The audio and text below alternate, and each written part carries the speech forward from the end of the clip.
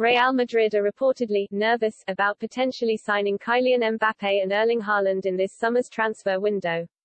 The Paris Saint-Germain and Borussia Dortmund forwards are both top targets for Florentino Perez over at the Bernabeu.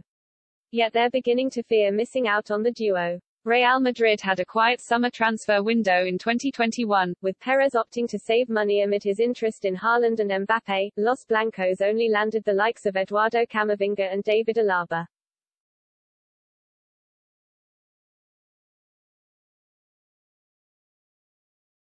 This summer, however, Real Madrid plan to rock the footballing world by signing both Haaland and Mbappe. Mbappe has been wanted ever since his time at Monaco and, at present, his PSG contract is due to expire in the summer. Haaland, meanwhile, will be available for around £66 million due to a clause in his contract over at the Westfalenstadion.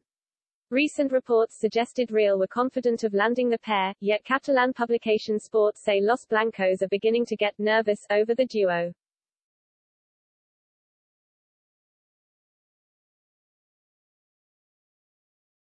Regarding Mbappe, the France international has been able to sign a pre-contract agreement with the La Liga Titans ever since January 1. However, that the 23-year-old is yet to put pen to paper on any deal means Real fear he could end up staying at PSG. The Ligue 1 Titans are desperate to keep hold of their talisman, and Mbappe recently indicated he wanted to become PSG's all-time leading scorer, with the 2018 World Cup winner currently 44 goals behind Edinson Cavani.